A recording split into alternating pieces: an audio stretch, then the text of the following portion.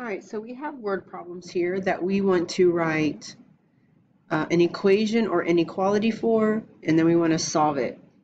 It says up here to summarize the solution in a sentence, but to save time on this video, I'm not going to do that. So the first thing we always want to do is read the problem and identify what it's asking us to find, and then assigning a variable to that information. So this problem, pause your video just to read it and get a feel for it. What it's asking us to find is, what does she need to make on the third test to have an average of 70? So we're going to let x equal the grade on the third test. And we know that she wants to make a 70 average, and that her first two test grades are 72 and 74. So remember what the word average means. You have 3 grades. You find the average by adding them and dividing by 3. So our 3 grades are 72, 74, and the unknown one. So we add them up, we divide by 3, and we want that to equal 70. So now we start working backwards to solve for x. I'm going to undo divide by 3 by multiply. So on the right, I have 210. On the left, I'm going to go ahead and add these. That's going to give me 146 plus x. And then now I just subtract 146 from both sides, and I get that x is equal to 64. Okay. Number 2 changes it a little bit. So now Jennifer's teacher says the third test will count twice. Using the exam scores from problem 1, what does she need to make to get a 70 now? So the 72 and the 74 are the same, but now that third test counts 2 times. You can write it as x plus x, or you can write it as 2x if you wanted to. So now I have 4 grades to divide by that I want to equal 70. So I start by multiplying 4 this time. I still have 146 for the 72 and 74. 2 x's is 2x, and then I have 280 on the right. So now I subtract the 146 from both sides. I get 2x equals 134, and now I divide by 2, and now she needs at least a 67 in order to have a 70 average. So for number 3, we have a rectangular room. The length is 1 inch more than 3 times the width. Find the dimensions if the perimeter is 26. So it's asking me to find the dimensions. That means I'm looking for length and width. So I'm going to assign some variables to these. And then here's something that the problem is telling me, that the length is, anytime you see is, it's a good clue that you're going to need an equal sign. So I'm going to say the length, which is L, is, which means equals, 1 more than, which means I'm going to have to add 1 to something, 3 times the width. So I said that the width was W over here, right? So I'm going to say that that is 3 times W. So I'll write that as 3W plus 1. The length equals that. Find the dimensions, and I know that the perimeter is 26. So perimeter means when you add up all the sides. So my length is 3W plus 1. Opposite sides are equal, and my width is just W. So I'm going to add all 4 of these things up. So if I was writing an equation for that, I could have, so I have 2 W's and 2 of the 3W plus 1s. So adding all of those up equals the perimeter of 26. You also could have done W plus 3W plus 1 plus 3W plus 1 equals 26. That would have been good too. So here I'm going to distribute this 2, and now I have 2W plus 6W plus 2 equals 26. Combining like terms gives me 8W plus 2 equals 26.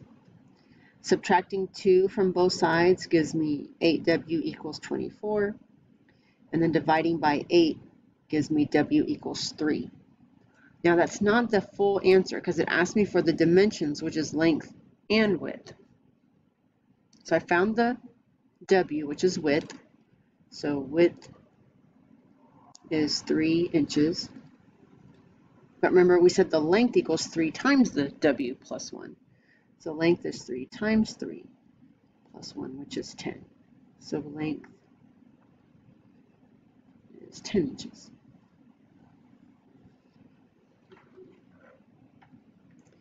And then for this next one, we have a rectangular garden now.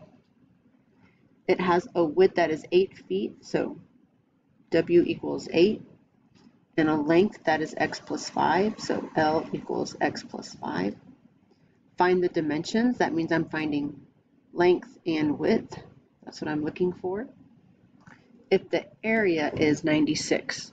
So now we need to remember that area is equal to length times width. So if the area is 96 and my length is x plus 5 times width, which is 8, but I need all of the x plus 5 times the 8. So I'm going to put parentheses around that. So now I have a distributive property here. 96 equals 8x plus 40. I subtract 40 from both sides. 56 equals 8x, divide by 8. X equals 7. Now, we're looking for length and width, and all we found was the x value. So, well, I already know the width is 8, but the length, now I have to plug that 7 in for the x. So the length is 12. So the width is 8 feet, and the length is 12 feet.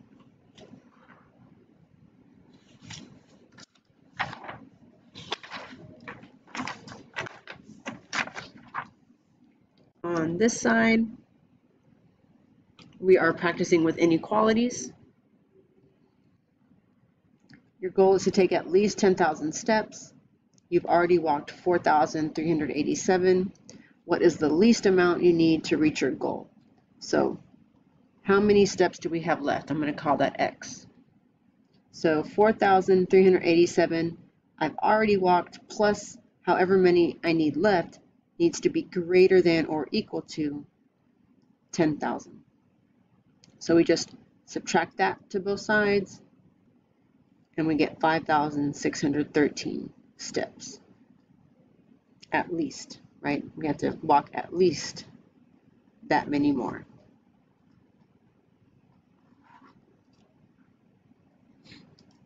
Number 6, boxes of cookies cost $3.99. You can spend at most $25. How many boxes of cookies can you buy? So here's what I'm looking for. That's going to be my variable. X equals boxes of cookies.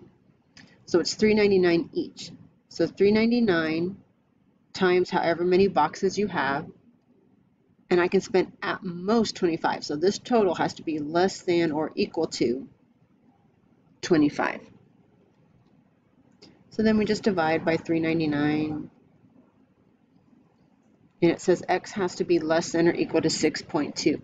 So that means I can buy 6 boxes and 2/10 of a box, but we don't buy 2/10 of a box, right? So I can buy up to 6 boxes.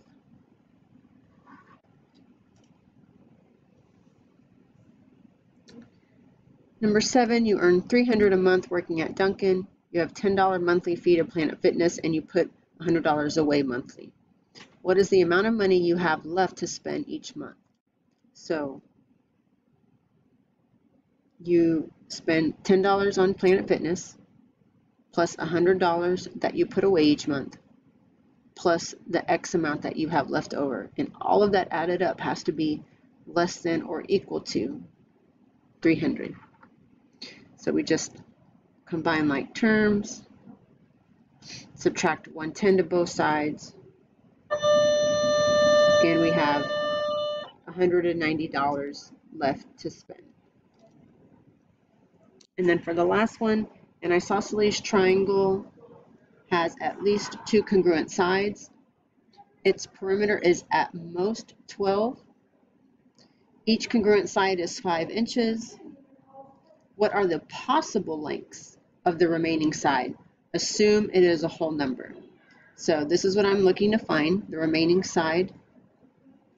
So the perimeter is where you add up all the sides. So 5 plus x is at most 12. So it has to be less than or equal to 12. So we get 10 plus x, subtract the 10, and that side can be less than or equal to 2 because I subtracted 10 to both sides. So that really means I have 2 options. If it's a whole number, then the third side can be 2 inches or 1 inch, because it just has to be less than or equal to 2. So it can be equal to 2, or it could also be 1, because it said it would be a whole number, and even if it was 1, it would still be a true statement that the perimeter was less than 12.